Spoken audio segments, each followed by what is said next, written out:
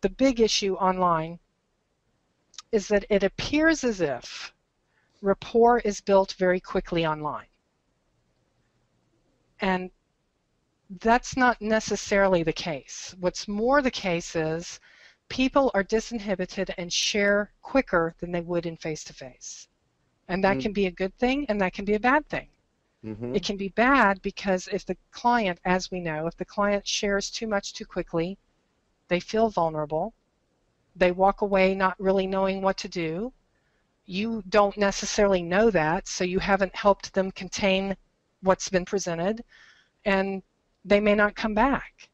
That happens in face-to-face all the time, where we have a session, a client tells a lot of private information that they may not have shared with anybody, and they don't return. It happens even more so online. So we just need to be aware of that, and that means as therapists, and again, this is my opinion, but as therapists online, we titrate or we help the client process that release more so than we do in face-to-face. So said differently, we drive the train a little more online than we do face-to-face. So when I see somebody coming to me online with a lot of, particularly with trauma issues, I'm sort of backing up a little bit and letting them know.